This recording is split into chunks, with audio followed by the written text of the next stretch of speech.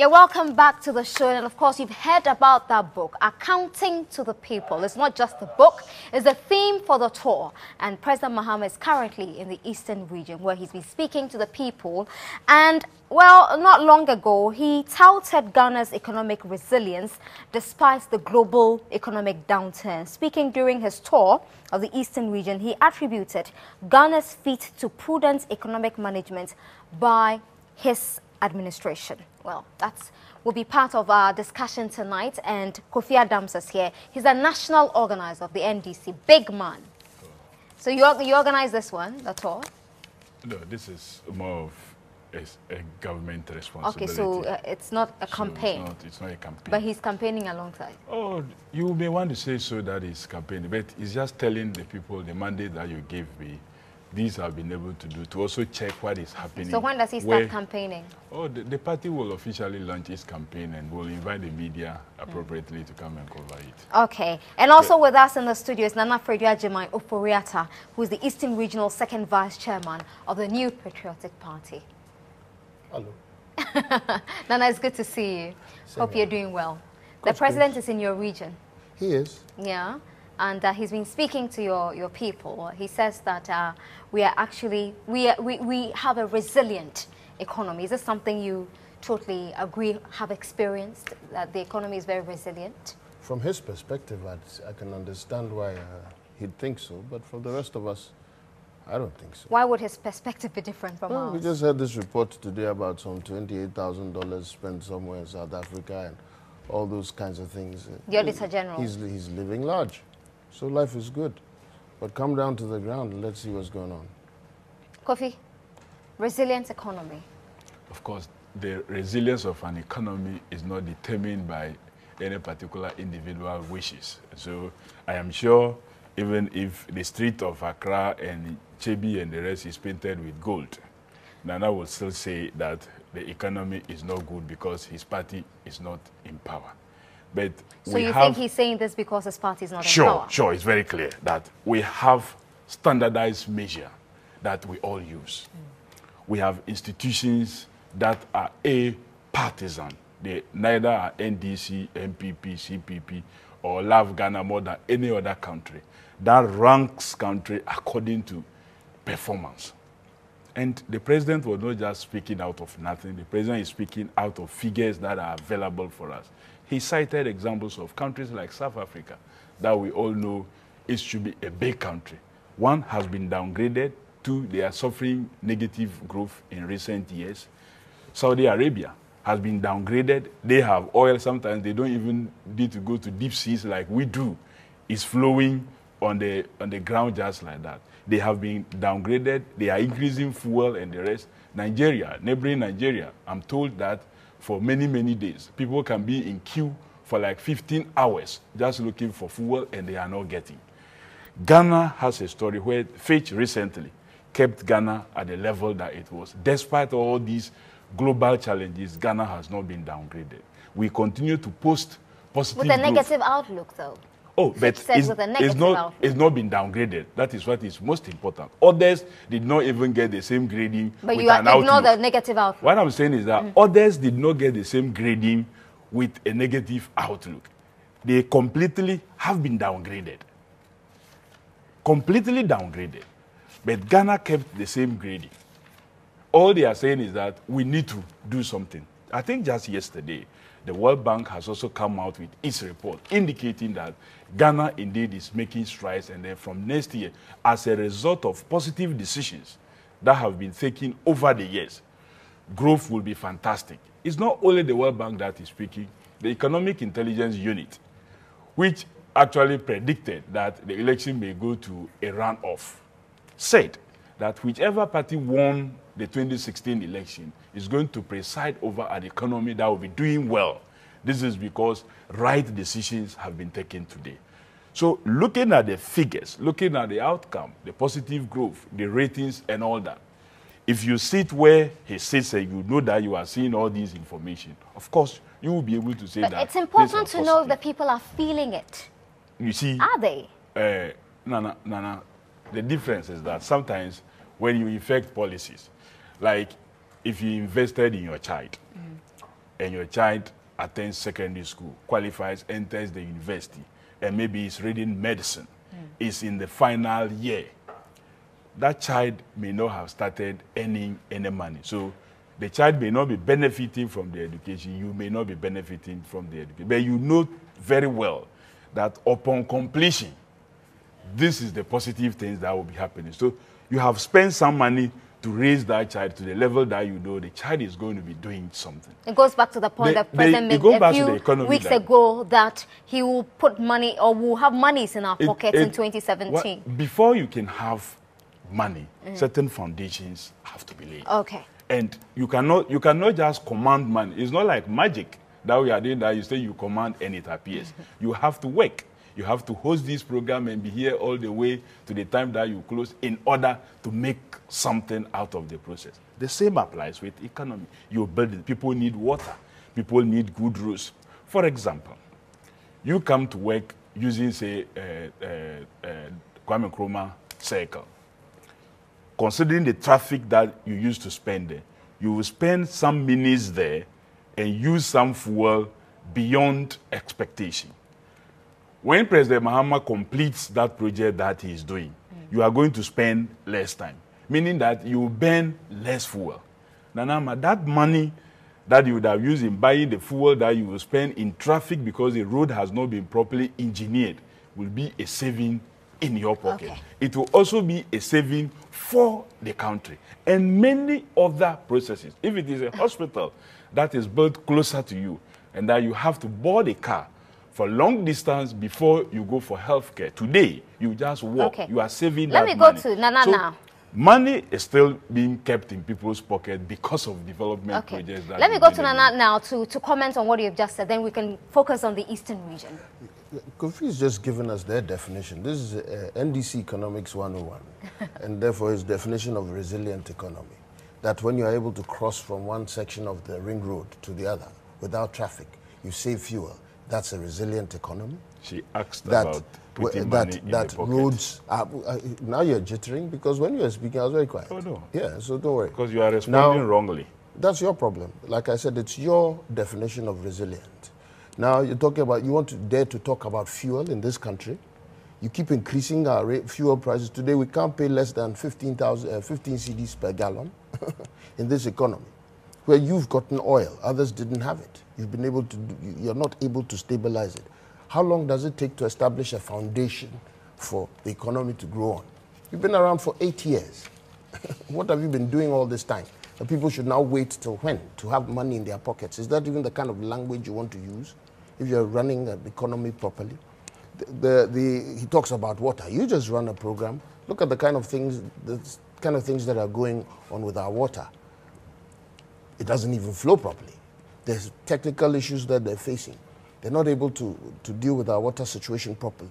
The potential threats of water supply in the world, let alone Ghana, are so high. We don't even know what's going on because they're not concentrated on that. Their resilient economy is one of planting cement and concrete. They're building all kinds of structures. Why? I won't begrudge them. But is that evidence that we're growing? As far as I'm concerned, when you're talking about a resilient economy, you don't take over an economy where you go and change a dollar and get one CD 10 pesos or 20 pesos. And today you change a dollar and you don't even know whether you'll get your 380 or 390 or 4 CDs. We've weakened the economy. So you need more CDs to go and chase a dollar.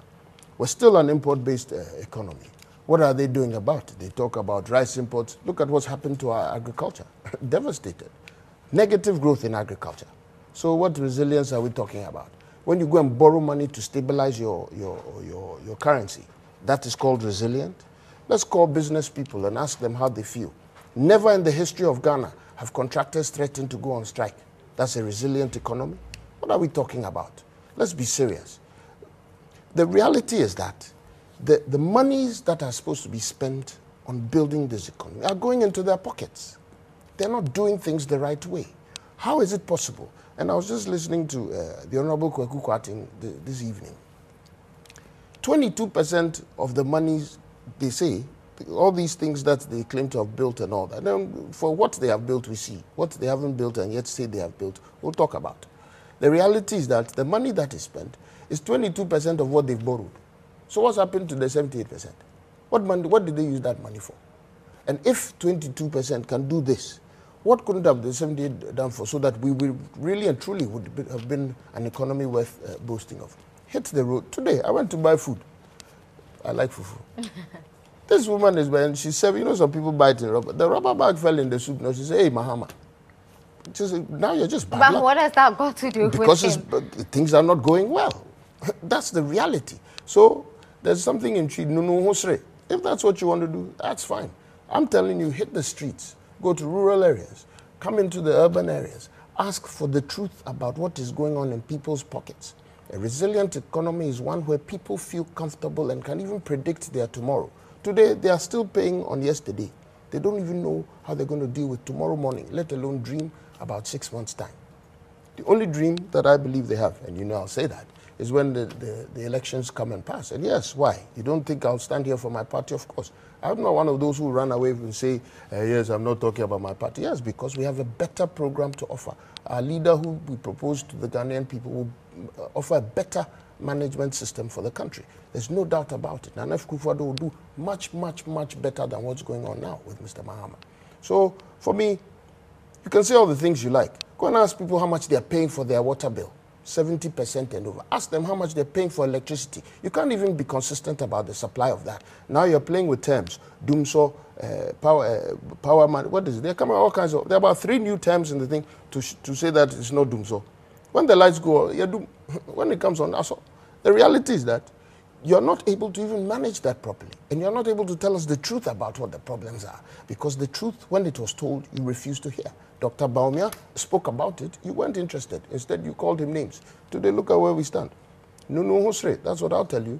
The Ghanaian people are the ones who will tell us the truth. If this is what you call a resilient economy. Kofi? No. Thank you very much. You see, like I said, you can have your set of information, but we deal with facts. First and foremost, if you want to talk about cost of water, you don't go asking one who has always had water running through his pipes about cost of water. You go and ask those who never had water and they have to spend so much to get water, what it is to have water running through your pipes. Maybe he has lived in a very comfortable area and doesn't know how much it costs.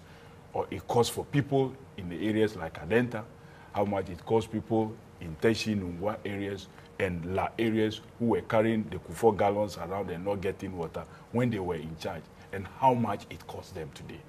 If you are able to do that, then you see that President Mahama has made very serious intervention in the area of water, to the point that even seawater is being treated and converted to fresh water, Teshi desalination project, being converted to fresh water to enable people depend on it. He talked about oil, that oil has been found. Long before Ghana found oil, Nigeria was dealing with oil. Today, go and see the situation in Nigeria. So the matter of finding oil is not a solution to an economic problem. It is the right investment. It is true that we are still an import-dependent country.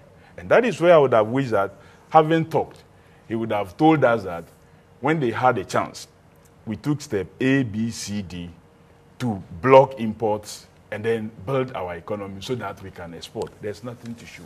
At least we have seen President Mahama take serious steps to deal with sugar through the revival of the Commander Sugar Factory. But it's not working yet. It's not working yet, but at least he has started. Let me tell you, if that was started in the previous administration, before the NDC took over, possibly today we would have cut the importation of what? Sugar. So what it means is that tomorrow, when somebody comes after Mahama, he's not going to be importing that quantity of sugar that will be produced from Commander Sugar Factory. Indeed, if the Savlugu one also commences and comes on board, it means that you are going to increase the production of sugar in your country.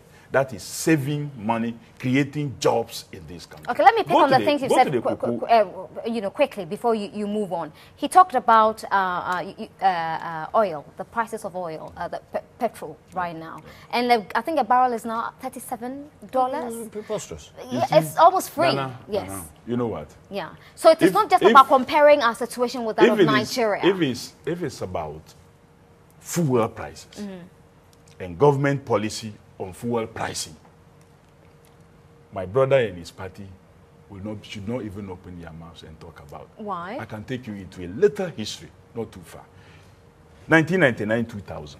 This was a political party that campaigned with a gallon of petrol, that it was too expensive, and they told Ghanaians that at that time, 6,300 per gallon of petrol was too expensive, and that the government then, under President Rawlings, was criminal. That's why they were doing what they were doing.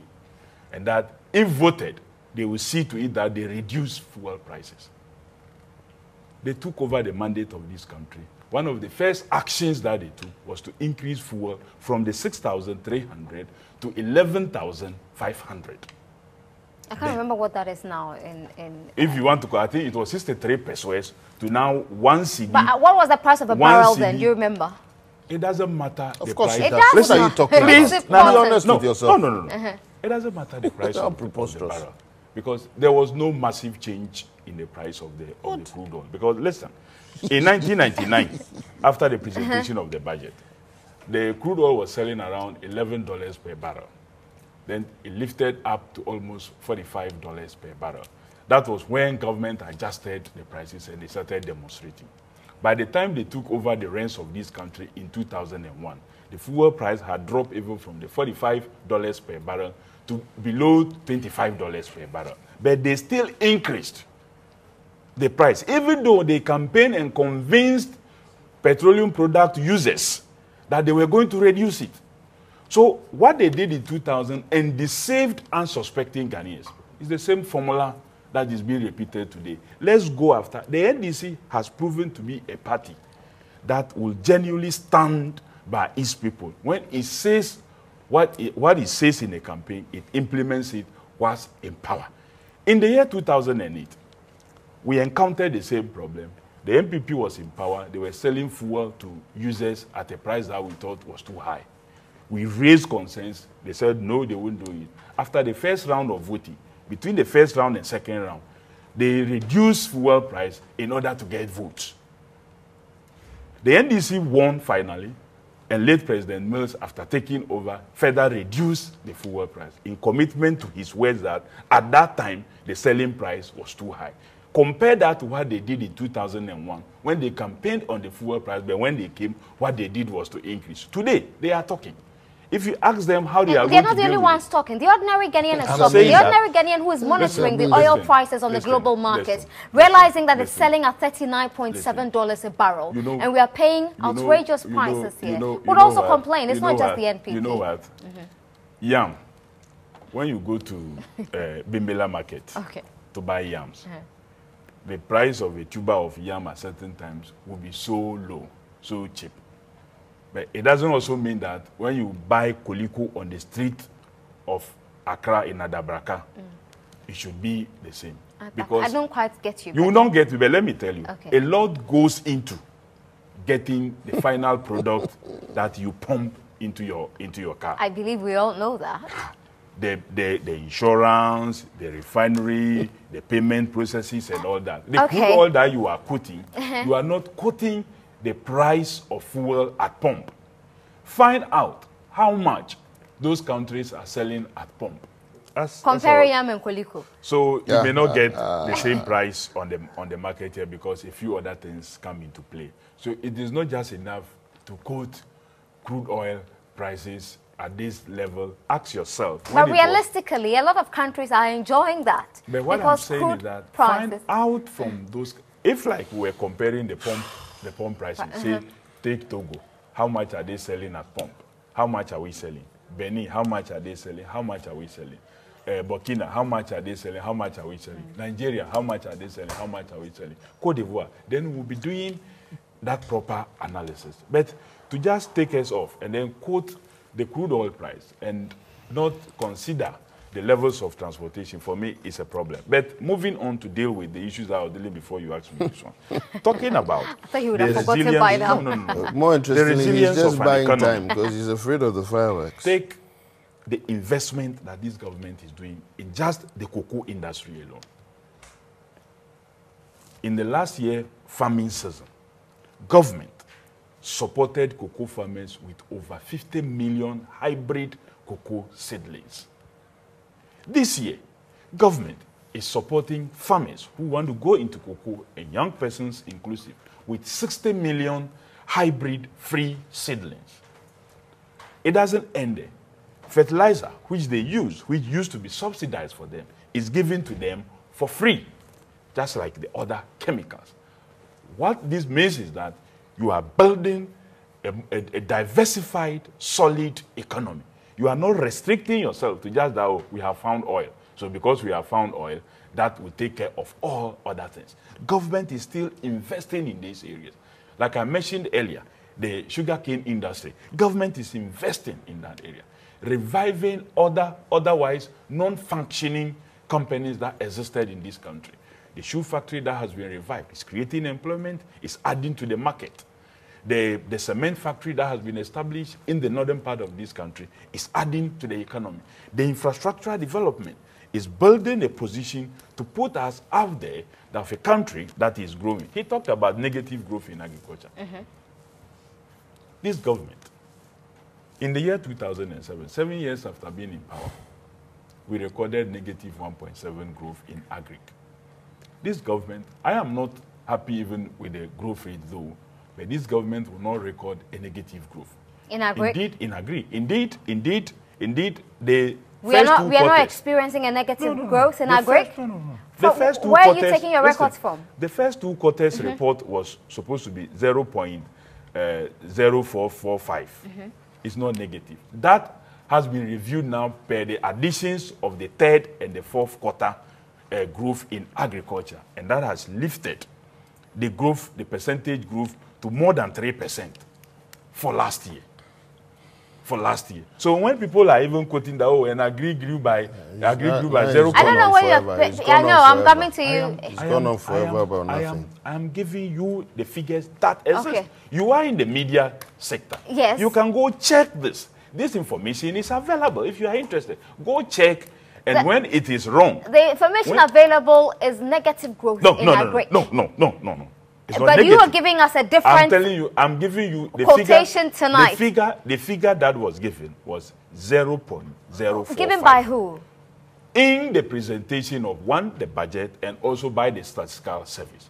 But this 0.045 was only for the first 2 quarters of 2015. Okay, let me go to now. Nana The third and the fourth quarter growth factors having been added has lifted agricultural growth rate in 2015 from the 0.045 that was reported to over 3%. Okay. So Nana, it wasn't even negative. Nana, please come in now. First of all, as you can see, and now the world, he's coming up with his own facts and defending them. That's his problem. We all heard the budget being read. We've heard all the arguments that have come out over the few months since. We know what growth was like a few years ago. You register negative growth when everything is growing positively, and then you go backwards. That's negative growth. So if you now check that out, you recognize that there's negative growth. That's one. That's a reality. I've been doing quick research while he's been going, especially on the fuel matter.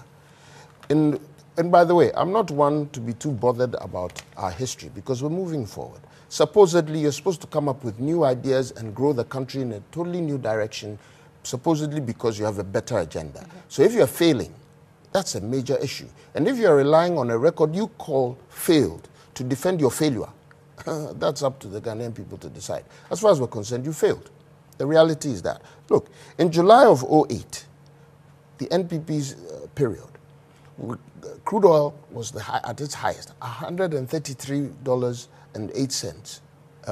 I was talking about 2001. And now you're telling me what to say. It's amazing how your dictatorial tendencies, Kofi, cannot exert themselves on NPP people.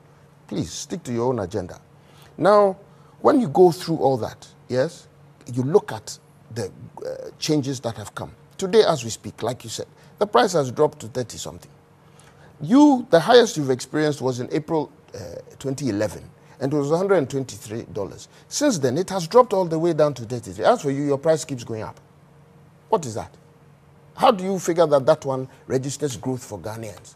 Now, you see, the political and economic reality of Ghana is this. When fuel prices go up, it affects everything and everybody. Transportation costs for the person who's coming to work at your studios, for the person who's transporting food, the person who drives the vehicle. Their costs go up. Everything. Now, when you're not matching it with the money that comes into their pocket, you tell me that that's resilience. When men are now having to sneak out of their houses because they can't show their it's become embarrassment. And you tell me that because you're all right, so they're all right. They're watching. You want to talk about water again? We just showed, we were just shown the situation of water in this country. And you're telling us what? You're doing nothing about it. And you cannot tell me that the comparison... There's been some expansion works in the water But sector. the reality is this, that it costs more now. That's a reality. And that's an issue. And if Kofi wants to tell me, and therefore the NDC and Mr. Mahama want to tell us that it doesn't matter that we're paying more. What matters is that somebody else has water now. Already we have problems whether that somebody has water. But even when that somebody has water, the amount of money they have to pay, you think it doesn't matter. With this same small money that they make, that you are not able to grow. You're not able to grow the money. That one, you don't think it matters. That's a serious problem. I don't see how you can argue such a situation as a case. That because me, I've always had water, so I won't see that there's development water. I've always had water. I'm running a restaurant. I need water to cook. Now, if I'm running a restaurant, I need water, and you've increased the price of water, what does that do to me? It makes my costs go up. If I'm using, depending on water for everything, whatever, business, and the price has gone up, you think it doesn't matter. That's a resilient economy, and people should jump and praise you. Ghanaians are watching. A whole host of other things are going. Electricity, I talked about electricity. But the biggest thing is that going forward, they're going to be arguing about records. I don't have a problem with that. I think it's a fair deal. The reality, though, is that there's an 18-year-old who is registering soon to go and vote. You have deprived that 18-year-old of a good education. Possibly, they didn't even get to go to secondary school because of your failing. You came and told them that free SHS is a bad idea. Today, thousands of young people were not able to go to school because of that. Today, you can't even give them chalk. There was a school in Eastern Region. When this chalk crisis came, thanks to the second lady's harsh utterances, when we went to give chalk to some school, you know what we found out? Little children, 5-year-olds, have to take 20 pesos to school in order for the teacher to buy chalk. What kind of system is that? And you want us to jump and praise you because you've put up big buildings? Which is essential. No? Is that more important than those thousands of students who didn't get to go to school? Because you needed to put up your big buildings. So it's a matter of priorities. And which one is more important? Which one is more? Getting somebody educated, is it more important than putting up the building? It goes hand in hand. Oh, how is that? No? How is that? In the old days, you see, here's a reality people don't like to hear. And me, I like the truth. So even when it's bitter, I'm prepared to state it. Some people went to school under trees. Eventually, we got to Achimota School, we got to Infant Spim School, we got to Adisada, we got Wesley Girls, we got Holy Child. If they didn't go to the schools under the trees, would they have thought about putting up those schools? So you develop the brain, who will now come and grow the system. Now you put the brain aside and you've put up cement structures because you are the ones who are the contractors and you get the money in your pocket. That's what's happened. You've deprived a lot of young people of a chance to go to school. Because one, you didn't grow the economy so that their parents can have some money to afford the education for them. And not only that, you didn't give them an opportunity to do that. You looked at it, you said you could do it, and then it takes you 4 years. And they're even still constructing schools that they promised 3 years ago. Okay. There are all kinds of realities on the ground that we're going to deal with. Ghanaians are very aware of what's going on.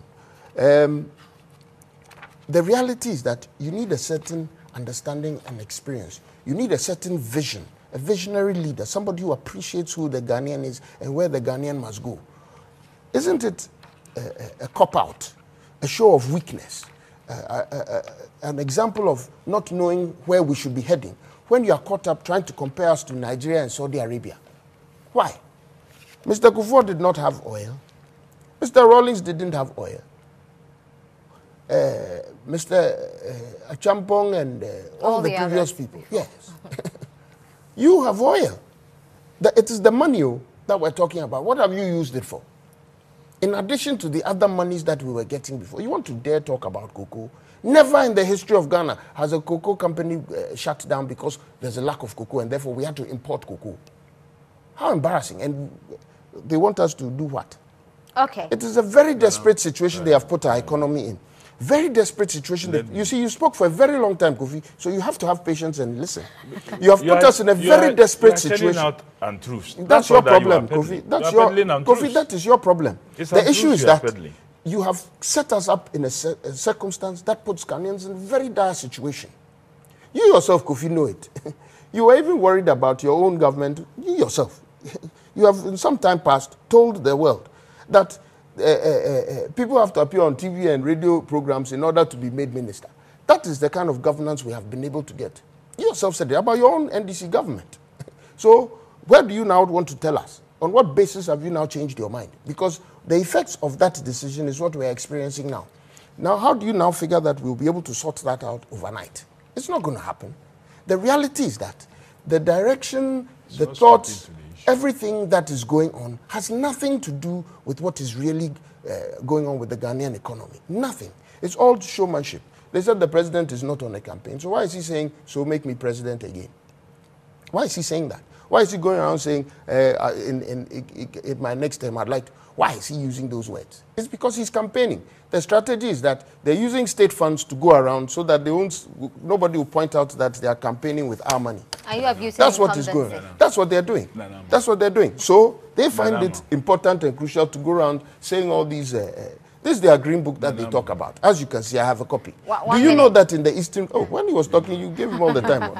We had a hitch. He's forgotten that. Yeah, but it was all part of it. Do you know that that there was doomsday, thanks to you, as usual. So it's still an effect of you.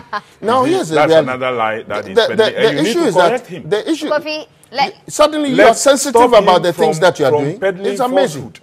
It's amazing. What happened? The reality is that you are now going around telling people things that you did not do. The things that you did. Why should you be running on a generator? If the system was efficient, why would you be running on a generator? That generator requires fuel, which price has been increased today, an extra cost to you. Now your bonuses are going to be slashed. And he thinks that we should keep quiet about it because it is generator. Why should they be using generator? Why should they be using a generator? And you think that you should pound your chest about... You cannot educate Kofi Adams because you do not appreciate what Ghanaians are doing. You have no understanding about that. Okay. When you guys are hot, then you start talking about things that you don't appreciate. The reality of the ground is that you don't know what is good for the Ghanaian. You only know what's good for yourselves. You're selfish, you're grabbing money and putting it in your pockets, and that's all you think about. Come to the Eastern region. Come and see that. We'll talk about the Eastern region in a bit. The untruths are like that brochure that they produced that embarrassed Ghana. Okay, Kofi, quickly so that I can take some messages on social media. According to the MPP, that they are not interested in building schools for our kids, for their education. And that is, you talk about telling lies. You are not telling the truth. Nobody ever said that.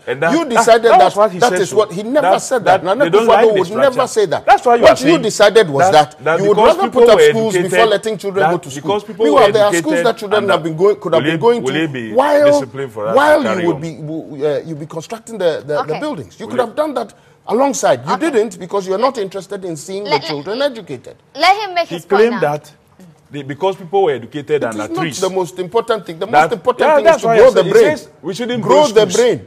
And that for children who find themselves educating themselves under trees and considering the weather that we have, when it is raining, those children will come to his father's veranda. I can show you pictures of a lot of them that you are unable to do. Well, he's talking about these schools. You said you had cleared thousands of schools and up to date. You cannot even tell us what you have done. I will not stop because you were going on and on when I was talking. You instead of keeping quiet, you kept cutting in. He's saying that. Thank you, Nana. He's saying that we should not build schools. No, you're not a victim. When he was talking, I kept quiet. Is not interested in building schools for kids who do not have roof over their heads. And when it is raining, and those kids do not have buildings to have their education, then they will come to... I think you're misquoting him. I'm not misquoting him.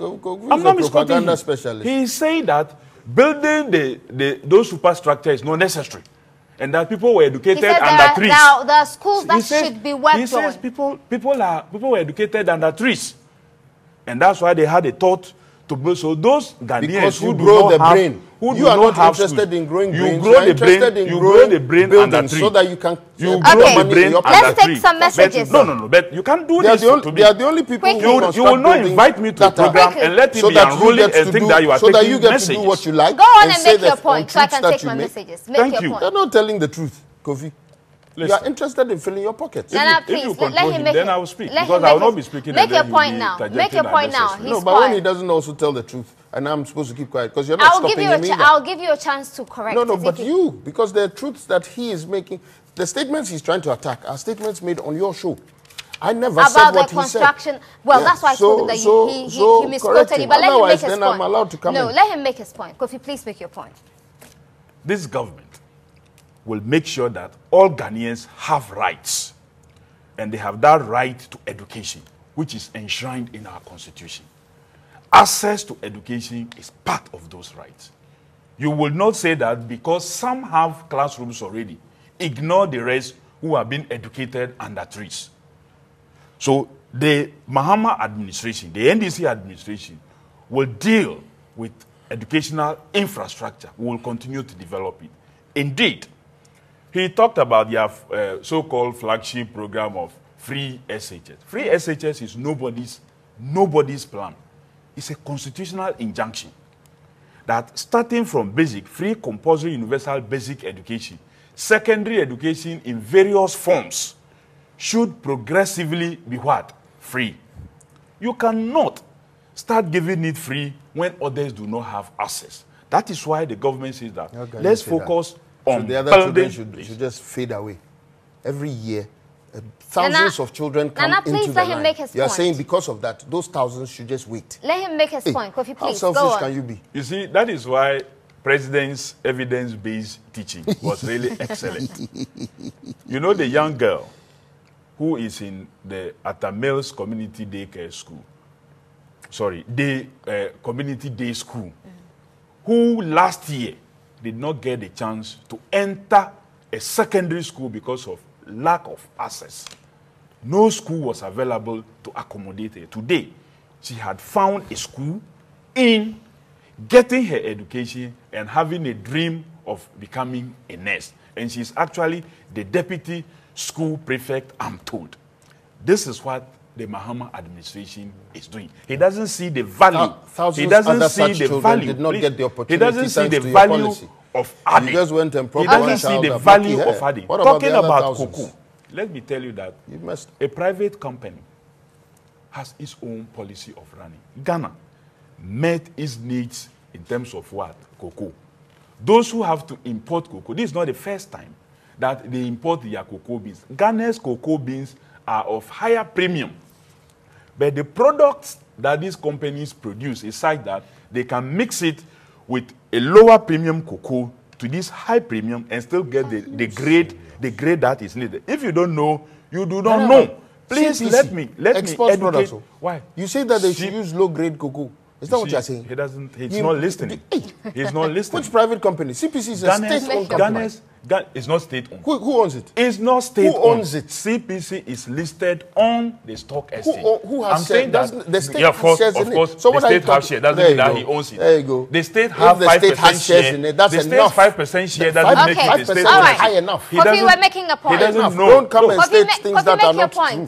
So you don't come and sit here and say that if a private company on its own choose to import cocoa beans to support itself because it feels that I can get it for less somewhere, nobody will stop it from doing so. Indeed, what is most important is the significant investment in the cocoa sector that this government is pursuing. Okay. The Mahama administration will be the last to say that all is glorious, that we are living in heavens. But he knows that there are challenges. He knows that he's confronting, whether it is water, whether it is road infrastructure, whether it is housing, whether it is transportation sector, whether it's our airports, our seaports, you see massive improvement in all these areas. Concrete. Whether it is health, Concrete. of course, they won't see the value of building Let me hospitals. take some messages They will now. call it concrete. Concrete mixing.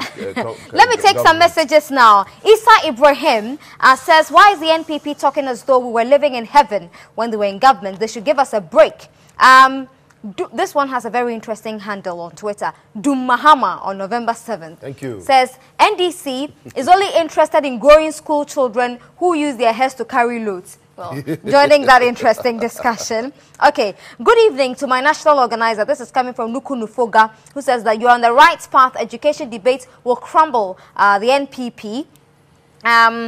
Rich MZ, your message, your tweet is actually very uncharitable. I will not read that one on air. Isa Ibrahim comes back to say the NPP, the problem with the NPP is that they never appreciate anything. President Kufuor was busy commissioning HIPIC toilets when he was in government. For education, the NPP should not even go there. The NDC has done excellently well. I don't want to hear anything from Mr. Kofi Adams about education. They have wasted our time, and it's about time we kick them out. A black foreigner says, Nana Apragadabra, he has answered to all our problems. I really don't understand your question. Benjamin Yemo says, Kofi Adams is trying hard to create a smokescreen, economic resilience, by quibbling about the real state of the economy. And it's a question he's asking you. Fori Mensah says that you people sit in Accra and you think that everything in this country is about Accra, Kumasi, and other places. Come to the rural areas and see what we go through. Okay, I really like, okay, Emmanuel, thank you for your message.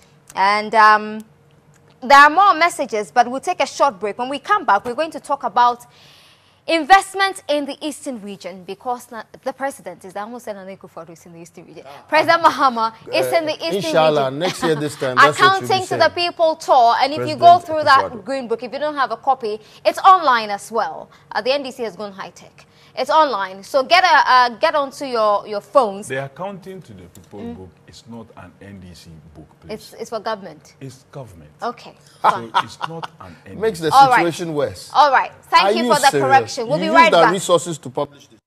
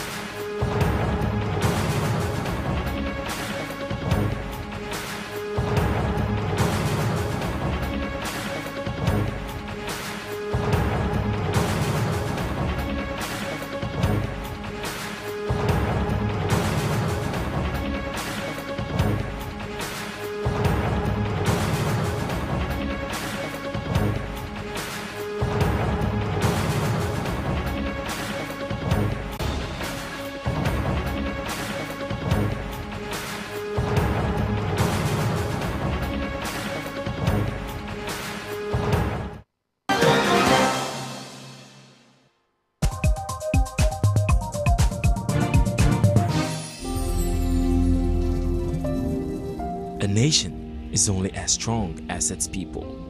Healthcare infrastructure is a key component in ensuring this. We have dedicated ourselves to providing Ghanaians with access to this infrastructure because we understand that a healthy nation is a productive nation. Changing lives, transforming Ghana.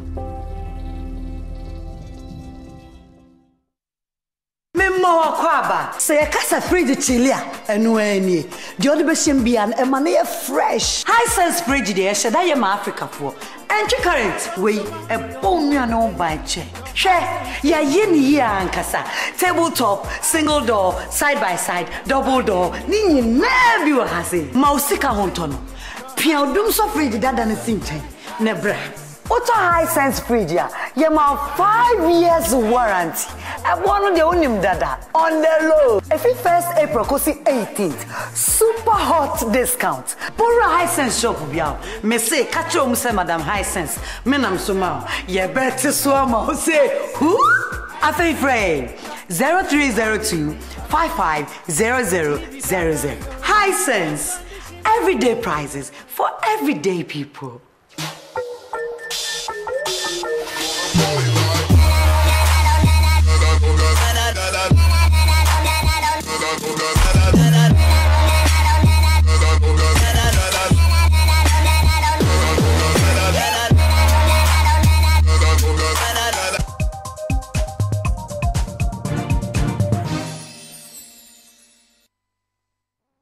This is former President J.J. Rawlings, and you're watching State of Affairs on GH1.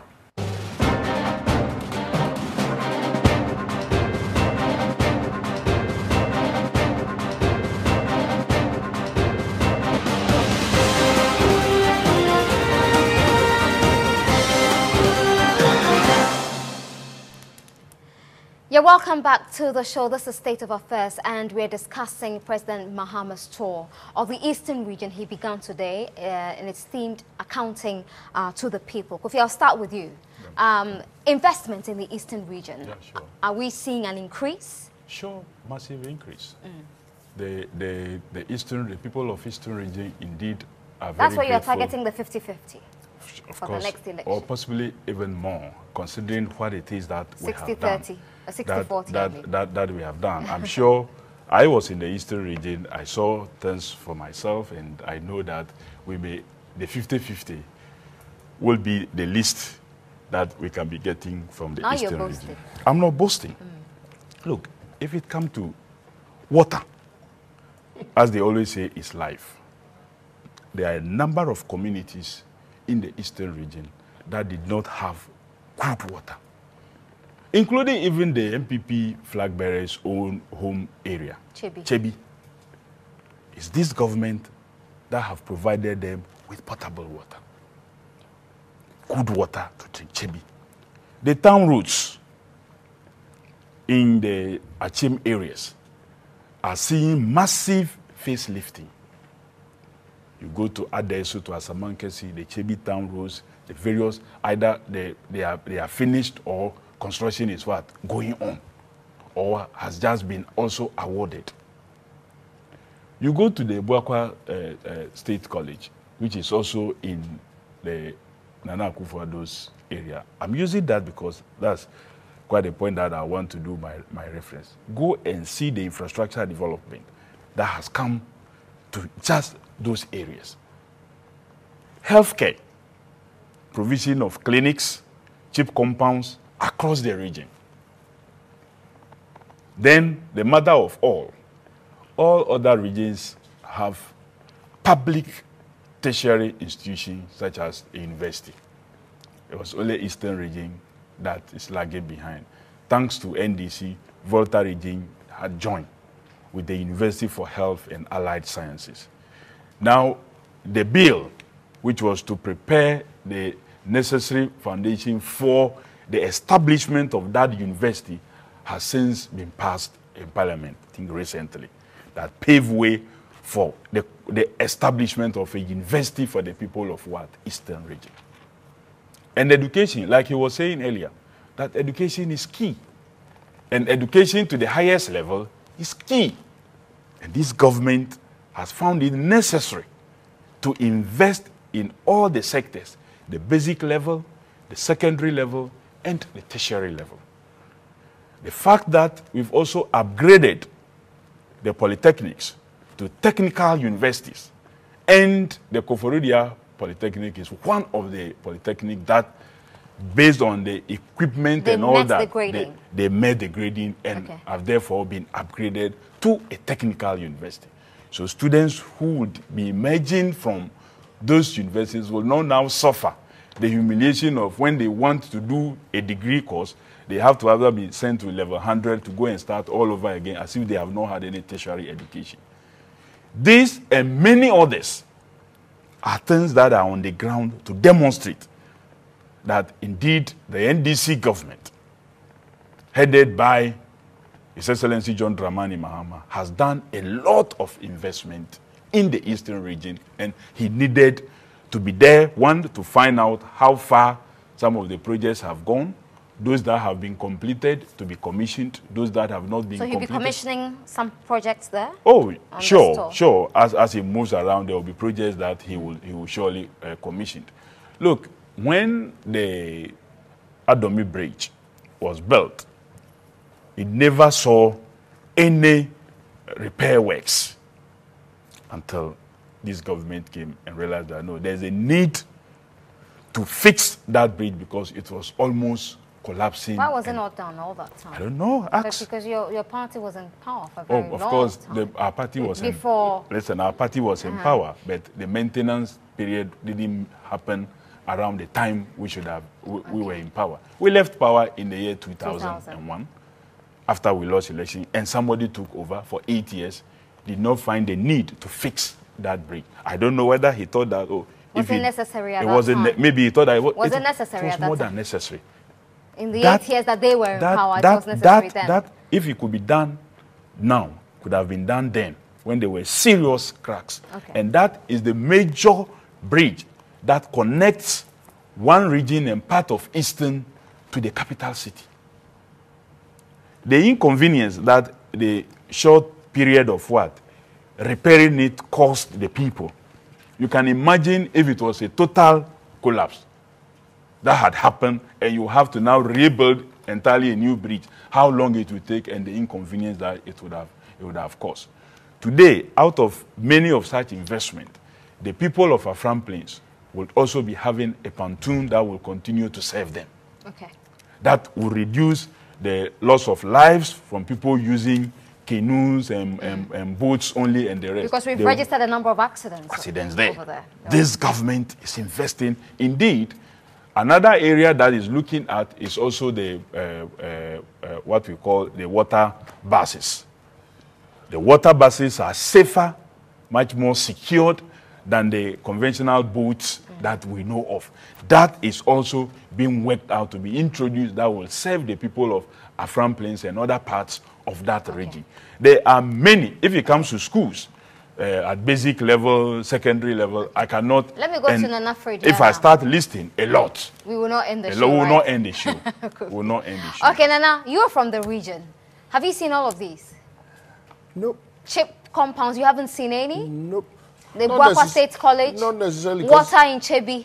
You see, not necessarily because I've gone looking for them and didn't find them. So I won't use that as an argument. Okay. The issue is whether they exist. Is there water in Chebi? Whether all of them exist. There's always been water. I guess Kofi Adams doesn't know the history of Chebi. When pipe-borne water started flowing, he wasn't born. The dirty water? When pipe-borne water started flowing in Chebi, Kofi Adams was not born. So he does not know the history of Chebi. That water processing plant that was put there was initiated by the Kufuor government. In fact, it was a long-standing project which was initiated. They came to benefit from the actual funding that came. They know that. They don't want to hear it. And they think that it is something to talk about. Why? Boosting the standard of a Buakwa State College is a very good idea. Who would say it's a bad idea? And that's what we would wish they had done to other schools so that more students would have had an education. Then you worry about building new schools instead of stalling people's lives. That's what I was arguing about earlier. And the point is that they do not see that we have wasted a lot of people's lives over the last 4-8 years because we didn't want to spend money that we have spent on the Woyo Mills and all these other whatevers, instead of spending it on those young people. They'll be voting this year, and we will tell them the history. And they should come and ask Kofi Adams and Mr. Mahama why they didn't get the opportunity to go to SHS, because they could have gone. So we will deal with that. Now, Mr. Mahama... So all those people didn't go to SHS? Government that is a lot of young people did not get the chance to go to SHS as proposed by Nana Akufo-Addo, shut down by the NDC in their negative campaigns, when the opportunity and money was there from the period that we've talked about over the last 4 years. A lot of people graduate from JHS and can't go to SHS because they can't afford it. They can't have access to it. Meanwhile, there's money that could have supported them to go. And that's the point. Okay. You might tickle yourself enough. And that reality is there. That chunk of young people from that period will be told the history and they will know. Oh. You haven't seen any expansion in health facilities? Health. Or investment? But is health in a good situation in Ghana? But is it the building that heals or is the doctor? Or we've forgotten what happened to doctors and how Kofi Adams and his people were chasing the doctors and insulting them all over when they were raising their issues? About the conditions of Or we've service. forgotten? Have we forgotten that the nurses? I wonder if Mr. Mahama would dare go to Nkoko and go to the nurses training school there. The nurses who they are making suffer now, those who are lingering because they cannot do anything because they've been bonded and the government is not taking care of them. I wonder whether Mr. Mahama is going to face them in the eastern region. Those are the realities. When we talk about education, somehow we think that is about JHS and SHS and primary school. It's about adult education too. Those nurses training teachers. I wonder whether Mr. Mahama will go to any of the training schools, teacher training schools in the eastern region and go and talk to them about how he's doing very well for them. It will be very interesting to hear. By the way, Mr. Mahama is flying around the eastern region. He's not on the road all the time. You know that? He's not? No, he's not. He's flying around sometimes. Why? The roads aren't that good. So they can tickle themselves. Is that the reason? How else would what else would be the reason? So I don't think that, as far as the news that have been given today, he didn't commission anything. Maybe. All he did was go to Durbas. That's why I'm telling you that he's on a campaign trail, spending state money and pretending that he's doing something according to this state-owned book.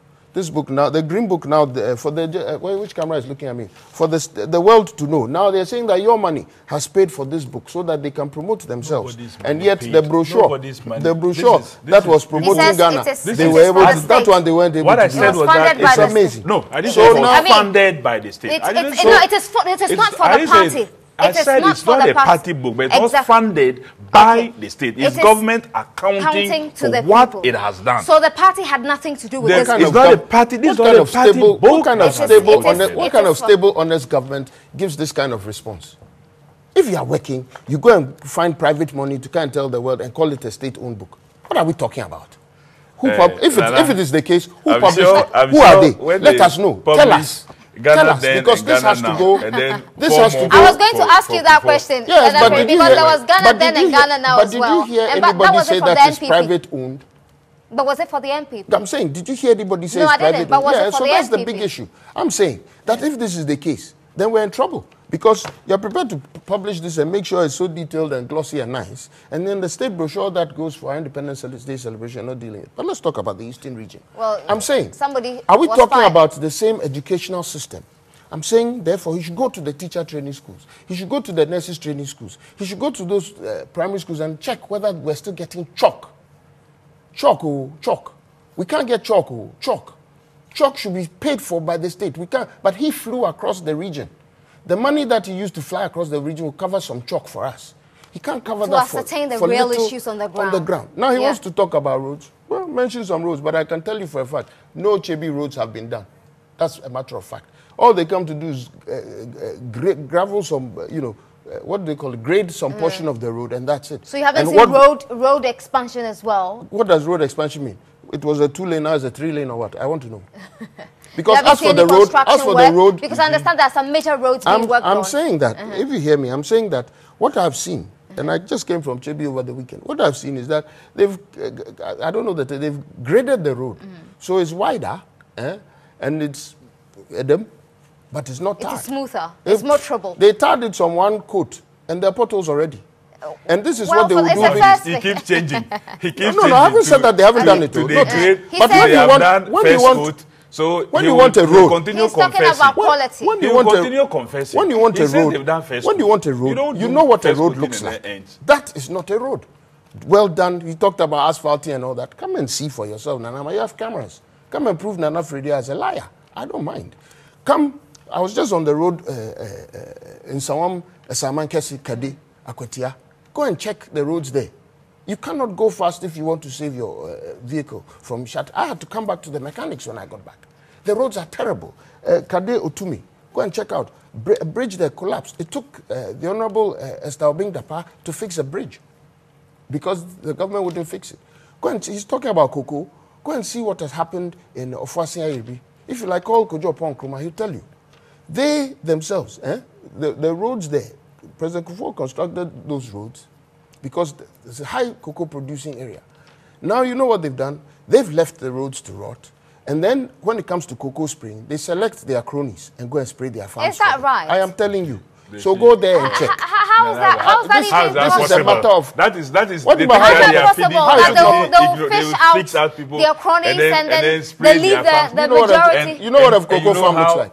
Yes, I know what a cocoa farm You know how you'll identify one cocoa farm from the other? No. By saying, Nanaba, is this your farm? I say yes.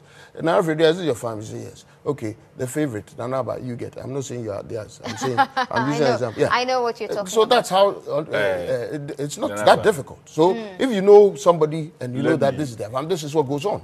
So is that what they are coming to promote? Is that what they're talking about? Today, all it was about Debes. Are you talking about health? It's amazing. When I'm talking, suddenly the time is run out. Kofi is actually the timekeeper now. It's amazing. He's jittery about the truth. What the reality is on the ground is that they are just out to do some... So they haven't invested at all in infrastructure in the eastern region? But I'm saying, is it the kind of... You know that the roads, when Nananum and Neneme went round, they showered them with insults. Their party executives in the eastern region showered the traditional rulers with insults when they came out to say that the roads aren't going well.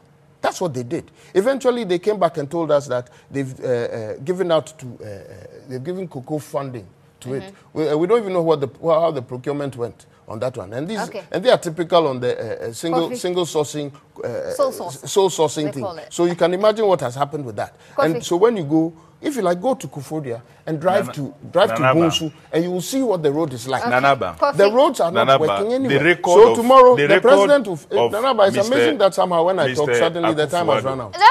It's amazing. Nana, you've been speaking for a while. A while means what? Because I should have timed him. No, it's you amazing didn't have to. Yeah, because I'm speaking and then suddenly it's his turn again.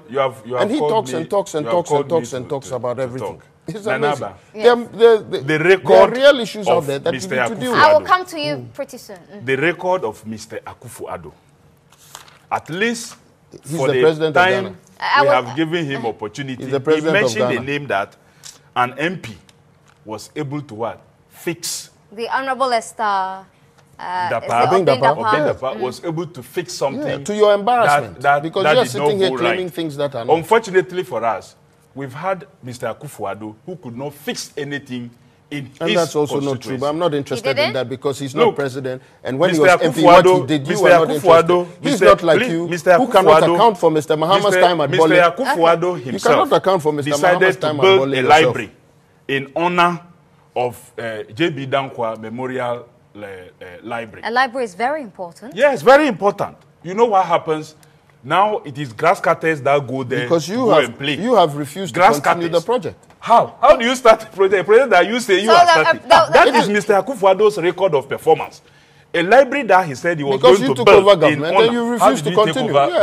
So he was why you didn't take over government? Was he using government money? It's a state-funded project. Was he using government money? So has it been corrected? Is it a pocket? Have we been able to eradicate the grass cutters from there? Which grass cutters? But you're saying that it's been overtaken by... how he wanted it done. That's why he's farming. Ask him how he wanted it. That is Akufo-Addo's the experience Akufo-Addo's, the professional Akufo-Addo. You ceded my time to him to say these things. Library. The reality on the ground is that the library has history about the truth. I'm actually time. Why you don't want me to speak about Mr. Akufo-Addo? You don't want me to speak about Mr. Akufo-Addo? Okay, it's actually time for me to take a break. My last break. Talk about. You don't want me to talk about Mr. Akufo-Addo. I'm saying that is his record.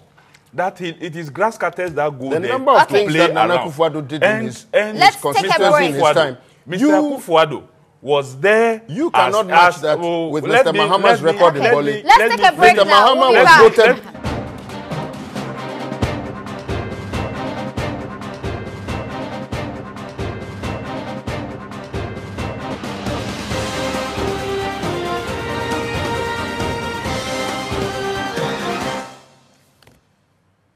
All right, welcome back. Nana, I'll give you 1 minute, and then Kofi would have another minute, and then we can go for Benepson's countdown. So. I see. Yes.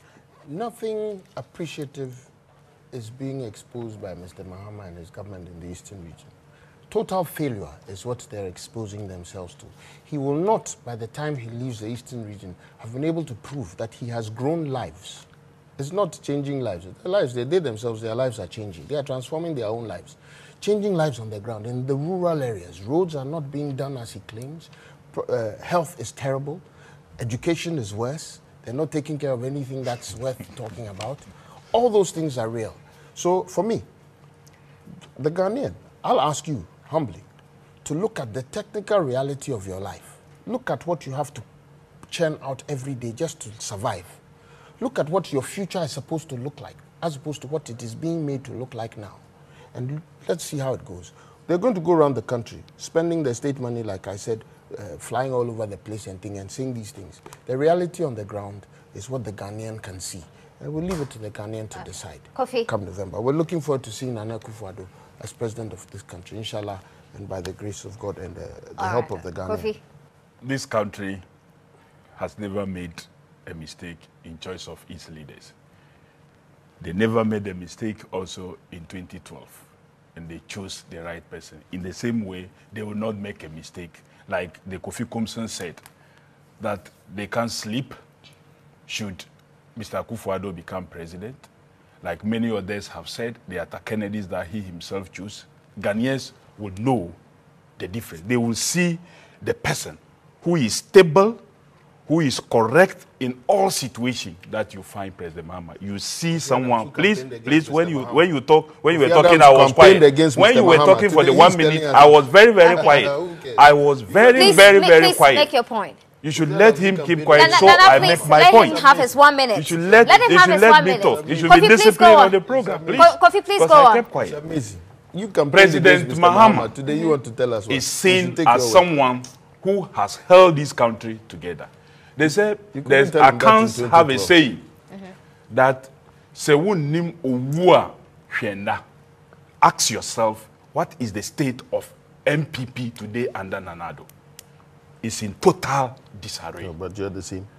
If you look at our neighboring friends in Nigeria, yesterday I was watching a news item, and the situation that the party that won elections found itself before election, they did not consider it serious, and today they are in a mess, all just fighting among themselves, and there are 15 hours of queues looking for fuel and not getting. Ghanaians will not make that mistake. The people in the colleges of education know that the people of colleges of education know that when they finish the colleges of education, they will go into teaching. And which government is investing in building more schools that will give them a comfortable place to work? Nana says they can go and teach under trees. Mahama says he will build schools for them. Between these two people, who will those in colleges of education choose? Let's go for a countdown now.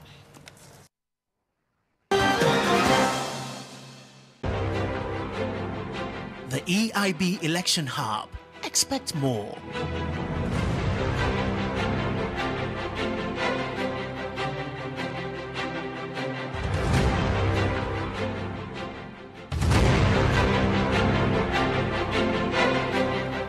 The term validation has come into an electoral lexicon. In Nigeria, the process of exhibiting the voters' register, they had people to bring ID card to show the other person. They call it validation. In Kenya, exhibition and identifying yourself was called auditing. We call ours exhibition. Now, when to inspire confidence in some political groups or interest groups, how if you go on social media, they've listed, in their view, validation should be that you should present certain forms of identity to show that you are the one. In that list, they've removed health insurance cards. Yes, they are right, because health insurance cards have been outlawed by the Supreme Court decision that you cannot use health insurance cards as a form of entitling you, as a form of ID to register as a voter. So, in one breath, saying that you should use an ID to show that you are the one when the voters register is dated is maybe a backdoor attempt to try and disenfranchise those who had registered, because the Supreme Court decision did not take retrospective effect. It said henceforth. So maybe as a meeting ground, I think that the EC has decided, I'm sure those at IPAC meetings know, that when the voters register is exhibited, one way of ensuring your identity is that they will ask you to put your thumb on the machine and your data will spring up. I think that is a better way of ensuring that persons, for example, who had registered earlier with the voter ID at that time, which wasn't an offense, will not be disenfranchised by showing that you must come with an ID. 2, in some countries, voting is compulsory. Ghana is not among those countries. So if the voter register is exhibited and I don't appear to check, that should not lead to the removal of my name from the register. That's what those who are calling that there must be validity. You must go there to say, yes, I'm the one. It's not fair to the person who decides, I'll go and check. But if you don't go and check, the only disadvantage you have, that come voting day, you go there, your name is not there, you may have a problem. So saying that you must validate your vote when it's exhibited, it's as if you are being forced to always go and say that I'm the one in the register. So that is, I think, is a compromise for those who think that people want to go and check. By saying validation that you must go with an ID, that means if you don't go, that means you're not in the register. I think they are pushing it too far. Yes, one of the concerns people have raised is whether dead men, the removal of people who are dead. Yes, it is a concern. When you are not using biometric register, it can be a concern. Somebody can come, maybe in the community where everybody knows everybody. If we know that maybe 6 people have in the past 3-4 years passed on, somebody can come and say, I am this, I am that. They can go and falsify documents. But when there's biometric, it is quite difficult because there are no 2 fingerprints which are the same. So the dead man is dead, so goes his fingerprints. So that is kind of one of the difficulties. The other side of the coin, viewer, is that the new CR 91 gives permission makes it possible for a registered voter to endorse up to 5 people that I know this person, I know that you do that, so the person can be registered. The danger there is that if somebody, a vigilant polling agent checks at the point of registration, and the person cannot, because when the voter's register is exhibited or before the point of registration, a polling agent raises an objection. The person's name will not go into the system yet. After the registration, we'll have what we call a district disputes resolving committee, which will endorse. Now, you, the registered voter, if you know Mr. A is not qualified to register and you endorse the person, one, you see the public officer, it's a criminal offense, and you go to jail. It's possible if you are convicted. So my advice is that, look, if somebody approaches you, gives you 10 Ghana, 20 Ghana, even 50 Ghana that endorse somebody who you know is not a registered voter, be careful. When the law catches up with you, you are sentenced. Your family will be hungry. The person who gave you the 20 will be nowhere to be seen. And tomorrow is Wednesday. Tomorrow, we are going to have a little bit of flashback to find out some of the reasons, because it's part of our voter education. We need to, once in a while, go back to find out some of the reasons why the allegations that the elections were rigged, so that we can discuss it now that we are doing this count. It's voter education analysis and let you understand. So see you tomorrow.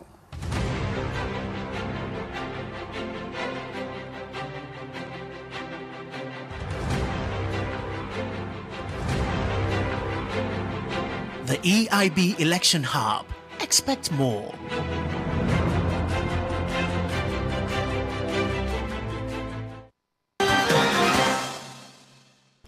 No. All right.